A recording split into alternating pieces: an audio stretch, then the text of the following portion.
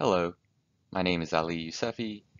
Welcome to the Test Automation and EasyRepro series.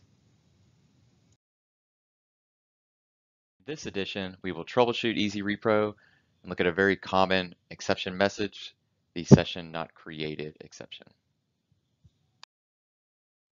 Here we'll start with a quick introduction with the scenario at hand. We'll encounter the SessionNotCreated exception, we'll perform a demo, and we'll talk through lessons learned. So periodically, you may run into an exception that's identified as the session not created exception, and you'll need to understand, why it's happening and how to remediate it. Some of the common error messages you may get when you're debugging your unit test is something, if you're using Google Chrome, something like Chrome driver out of sync or session not created. Look for things that can help identify what's going on, including, version numbers. It's very helpful from the browser driver. It'll tell you, you know, this browser driver is a mismatch with this certain version. So you might see something like this Chrome version must be between 76 and 77 or something. You may also get a exception with a null response thrown that it couldn't necessarily find the remote web driver. So it's just having trouble, connecting the browser driver to the browser itself. So what we're going to do now is we're going to actually demo an encounter of a session not created. This is something that happened to me recently, so I decided we would record it and attempt to resolve it.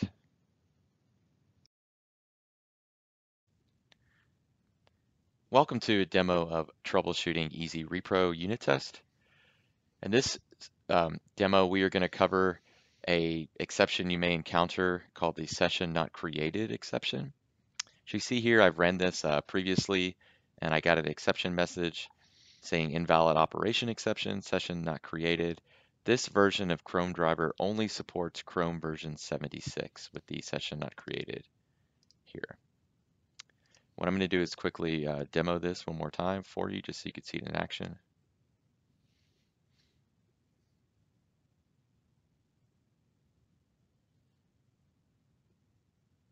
So we're going to attempt to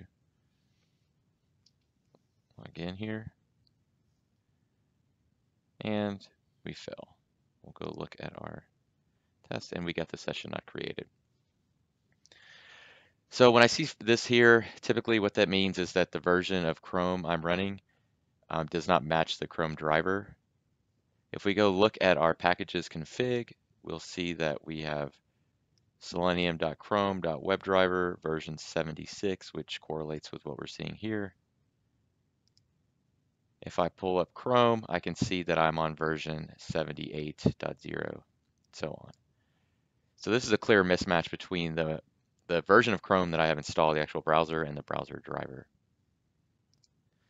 So how I'd go about resolving this is by going to my references of my unit test project, going to manage NuGet packages, and seeing if there's an update for Chrome WebDriver, and there happens to be one.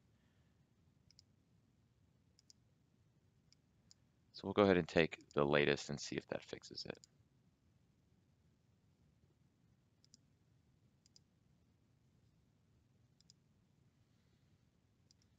So now, as you can see on this particular one, I've upgraded to version 77. Let's take a look. So we'll debug the test.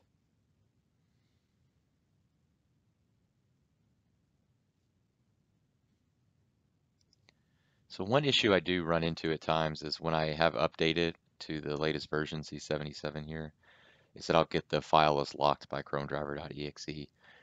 Opening up Task Manager, you can see there's some hanging processes here that we'll have to go ahead and get rid of. So I can just click on this guy and hit delete to start removing these. Okay, now I've confirmed that all of my Chrome drivers are now removed.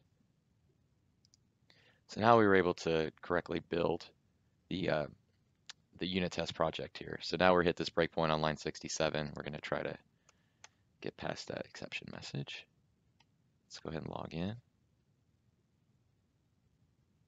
And we still have a failure. So looking at it, we still have a failure here. One thing that's also a key to point out is that this unit test project, I've updated the packages config, as you can see, to 77. There's also another dependency we have, which is on this UI automation.browser project. It also has a packages config that references a Chrome WebDriver, which now is on version 76. So you'll follow the same process of updating that one as well.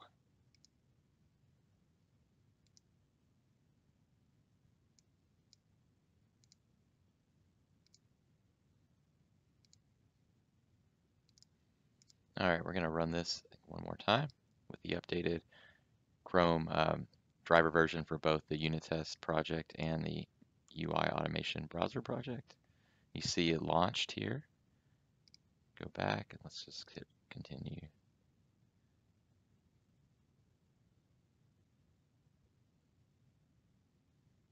And we see that we've got the EasyRepro test running, sign in, and we've successfully now logged in.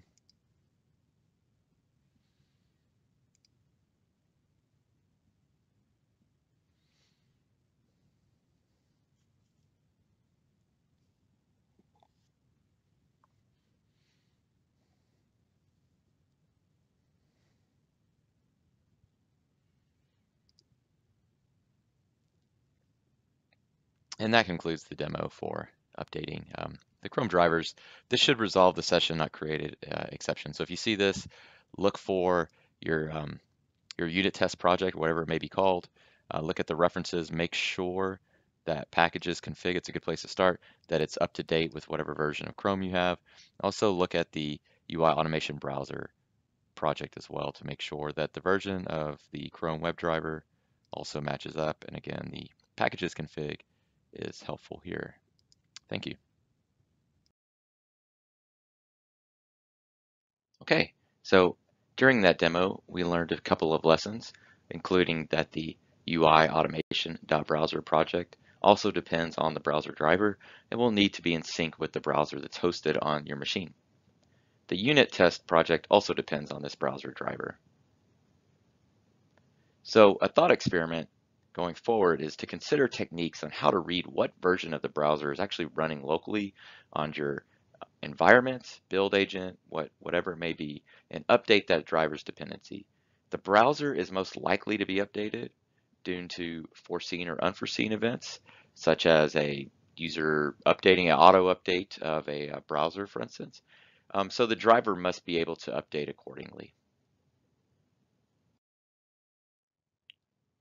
Finally, we'll leave with some resources, including the Google Chrome driver, the Microsoft Internet Explorer driver, how to obtain the Mozilla Firefox driver, and the Microsoft Edge driver.